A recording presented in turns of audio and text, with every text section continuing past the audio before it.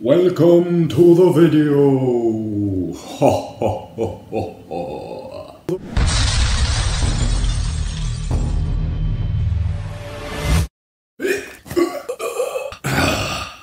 Yeah. I've never done that before. Tell me if you think it's funny. Actually, just don't tell me. I don't want to know. I don't want to know if it's negative criticism. I can't take it. It hurts my soul. So today we're going to be talking about how to make friends.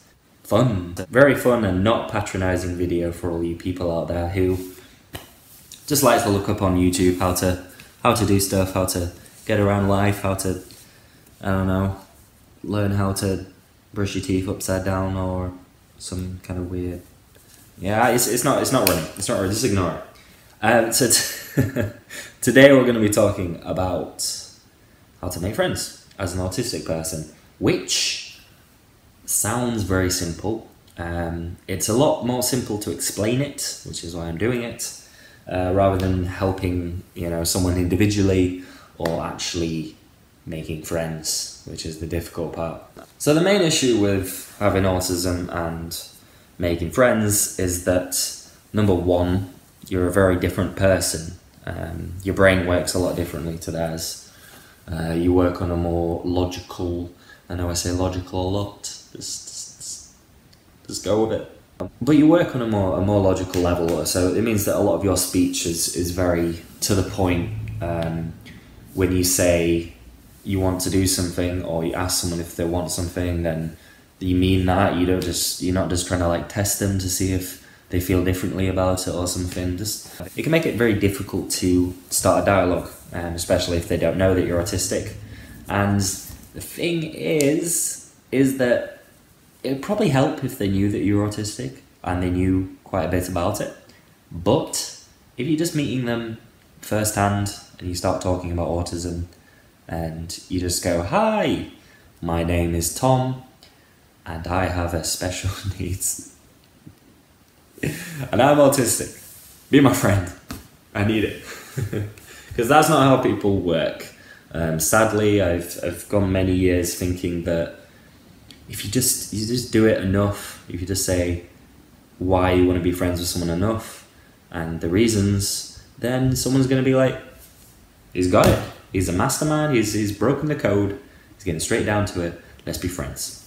And sometimes that does work, and sometimes people run with it. But in the long term, it can get a bit. It doesn't work, to be honest. So today I'm going to be decoding the mind of neurotypicals, non-Autistics, confusing creatures, and I'm going to be diving into some ways that you can help yourself.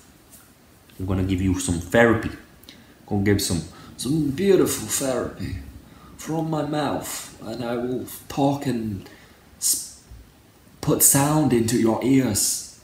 I don't even know what that accent is. Hey, you want to know how to make some friends? I do. So number one, so this is going to be a little bit like a 5-step process of how to make friends, how to be sociable. So we're going to be talking about real life, that real stuff, boy. Number one, this is called building your confidence.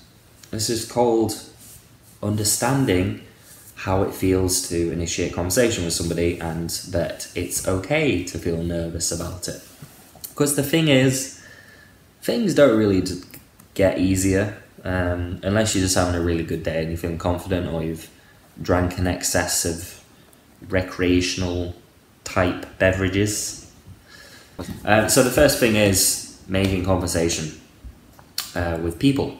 This is a very easy thing to say to do, but it's not exactly that easy to do it, especially if you're overthinking it a lot and you're looking for videos on how to make friends. And you can do this in literally any situation. If the best places that you can go to are hairdressers, that's usually a good one, supermarkets, coffee shops. I'm talking about talking to the people who are paid to talk to you. This is steps. This is not making friends. This is just a little stepping stone. You're gonna get used to just making comments about things that don't really have any context or matter, which is a big thing for us. Getting used to that kind of thing is a very important step to socializing on a regular basis and making friends. And this sort of comfortability, it gets easier the more you do it in a certain way. So if you were to, you know, go and say, weather's a bit rubbish, isn't it? Or just make a comment on the products that you're buying, or what's good, what's your favorite coffee, be my friend. But this type of thing is just getting used to the anxiety that comes with talking to people firsthand and making comments that, you know, just don't really seem to matter and you don't want to talk about, which you have to do. It's not going to get easier the more you do it. You just get used to the feeling that you get when you start talking to somebody, because you've got this thing in your mind where you're thinking, oh my god, like, they're gonna look at me in a weird way, or like get freaked out or something like that, and you know, all that kind of thing. And even if that did happen, does it really matter? You don't even know them.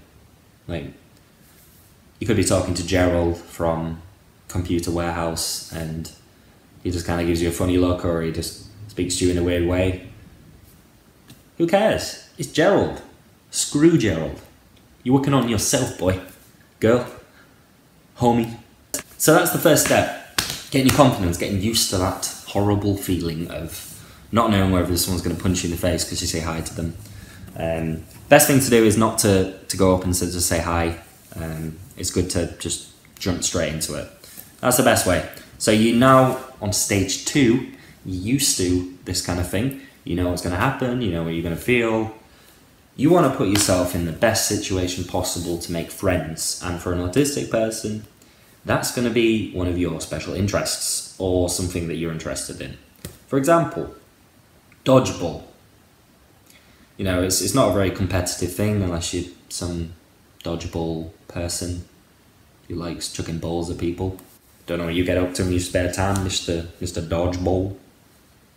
Be chucking your balls about.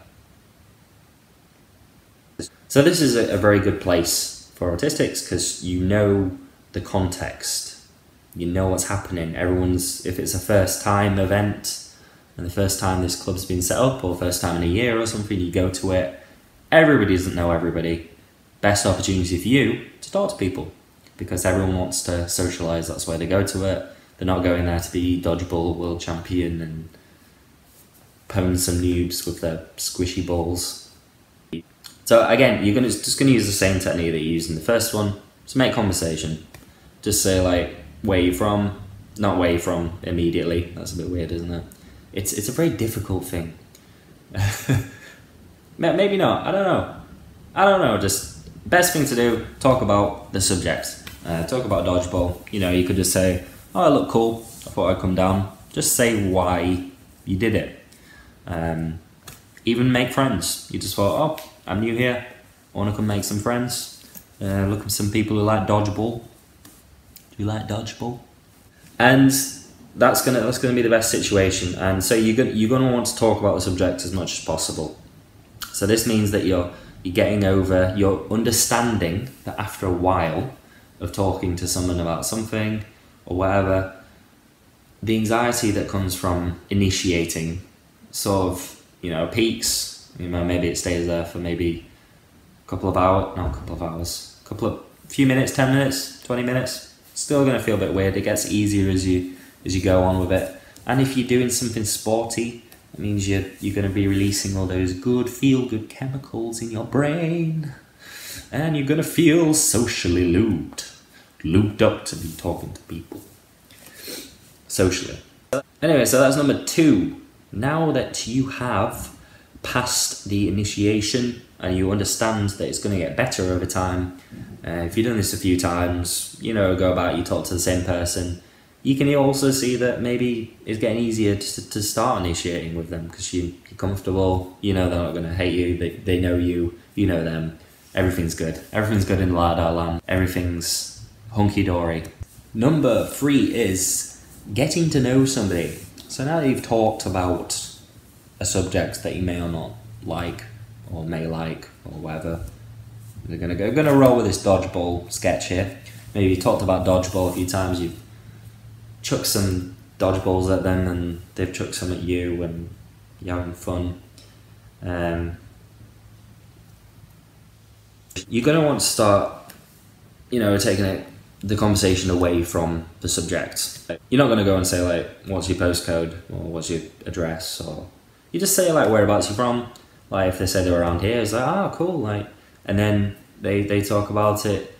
You ask questions, almost as if it's an interrogation, but not in a way that you would do it in an interrogation, obviously. Oh yeah, I come from Scarbeck. Where in Scarbeck? What's your postcode address? No, you don't want to be doing that. You want to be just flippantly as possible. Just try and pace yourself when you're talking.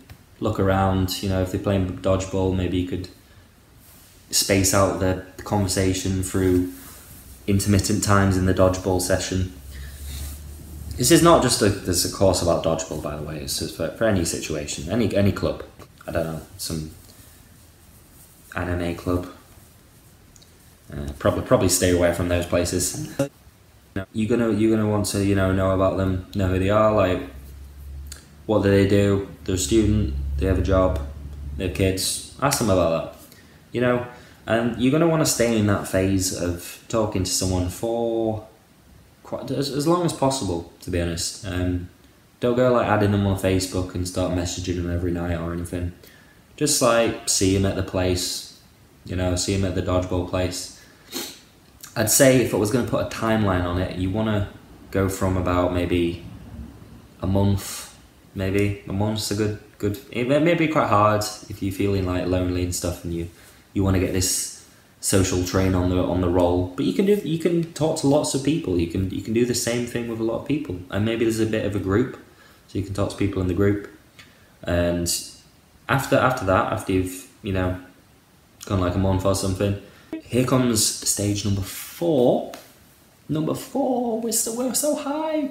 This is number 5, and we're here. We're nearly there. We gotta make that stretch. Number 4. You're going to want to add them on Facebook. Now that I think about it, if they suggest that they want to add you on Facebook or something, or you're both interested in the same events, go ahead. Just don't try and push it too much. But at this stage, you're going to want to like exchange contact numbers, whatever like that. But not just because you want to exchange contact numbers. There needs to be a reason for it. Not because you like them. That's weird. You can't just like people. You can do. Just ignore me. Like I'm full of rubbish. See, I ain't got no friends. So yeah, now that you've got someone in your radar that you think's a cool person. Again, don't go messaging them every night. That's weird. Don't go messaging them every 2 days. Don't get into any sort of habit where you've got a little timer going. You've got little alerts on your calendar saying, "Oh, I talked to them at this pace." He said, "Not for 2 days, so therefore go for 3 days." Don't do that. You're going to want to talk to them for a reason at any point. Just if you haven't seen them for a long time, you can say, "Hey, how you doing? What's up?" Just have a nice little conversation and then end it. But most of the time, you're going to want to talk about something that's related to real life. So if there's a dodgeball social that's going to be going on, and you could just message them, say you're going to this social, and be like, "Hey, yeah, I'll come too." And any sort of other thing, there's a party going on in the area. I don't know. You want to go trampolining, something like that. Maybe you could get a bit of a group together. It really does depend on the type of person. You want to make sure that there's someone that you like. And if there's probably someone that you like, they're probably going to be cool doing trampolining if they like dodgeball. Trampolining dodgeball. It's the future. The future. Now you're on terms. You're friends. You are classified as friends. You don't need to ask them. You don't need to say, "Can you tick this box? Sign off your mother's maiden name and your credit card number to make sure that this is all legitimate and we're friends." And You don't need to ask them. At this kind of point, you want to be like, you probably slipped it in a few times. You can say, you know, I'm autistic, all that kind of stuff. You can say, yeah, maybe it depends on the person, but if you're feeling it, then, so you've had fun, you like them, you've met up a few times, all that kind of stuff. It sounds like a dating video, this, but it's really not. It sounds like it though, doesn't it? You probably could use this as a dating video. New video upload! The same video with this different title. But yeah, knowing that you've got a little group together, all of you like certain things, you know what they like. So if you see something that they might like, you say like, hey, do you want to go? So it looks cool. Don't push it too much, just say like, I'm gonna go. If you want to come along, yeah, be fun, be good. Yeah, so this comes to the last stage, which is good friends. Or, you wouldn't say best friends. Best friends sounds a bit too intimidating and weird. But yeah, if you're good friends, this means probably if you're around my age, right, in your 20s or something, and above, to be honest, you're probably going to be meeting them maybe like once every 2 weeks as a minimum, I guess. It can be more, obviously. If you've got some stuff going on, then there's more chances to meet. You know, if you're studying, you could say, oh, do you want to get together? We could have a study session, all that kind of malarkey. Just remember, there has to be a reason for everything. In general, if you're really good friends and you get to know them, and you know stuff, there's starting to get more of a sort of two-way sort of emotional relationship with somebody. You maybe start to tell them a bit more about your autism and stuff like that. They may, you know, start getting on friend basis and stuff. Still, don't message them every night. That's not a cool thing to do. Don't do it. Stop. Your fingers off those keyboards. People have this idea in their head that they're gonna get like a twinny, it sounds weird. Best friend or something like that. They're gonna hang out with them every 2 days or anything like that. It's not realistic. Maybe you might get to that stage, but don't push it. Good. Done. Diddly dusted. It's the end of the video. What are you doing here? Get out there. Get your shoes on. Strap over those booties. Get them on. Get your socks on. Get your trousers on. Put a t-shirt on. Like it's embarrassing. Put a t-shirt on. Don't listen to anything I say. That's the message. But do everything that I say in the next little bit. If you like this video, if you found it helpful, if it set your mind straight forward, you know, maybe a bit of a hard hitter, maybe it might be quite hard. I understand, because I used to be quite like that. Until I realised you can have more. You don't have to have one. You can talk to other people. And the more you do this, the more comfortable you get with it. But just try and stay relaxed as possible. People like relaxed people. If you like the video, don't like it. That's what I'm saying. It's Asperger's growth here. So don't like the video. Don't you dare. Get your finger off that. Nope. The like button. It's getting too much abuse, guys. Don't click the like button. And don't click that subscribe button. Don't hit that subscribe button. And don't you ever hit that little dingy bell. Don't do that. Just don't. Stop it. Thanks very much, guys. This has been Asperger's Growth from Thomas Henley. And I'll see you guys in the next video. Latest.